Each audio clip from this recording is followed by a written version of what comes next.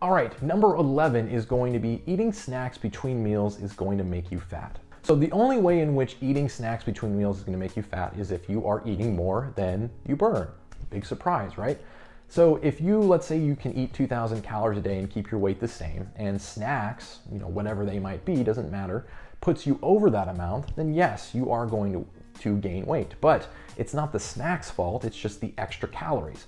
So, managing your calories based on, whatever it is that you're trying to meet. So some people, everyone's gonna be different when it comes to how many calories they need to eat a day to lose weight. But how you manage your calories is totally up to you. We'll talk a little bit later about some myths about meal frequency, but how you manage your calories throughout the day can be a wide range. There's a lot of vary there. Like you can do whatever you want pretty much within a calorie deficit.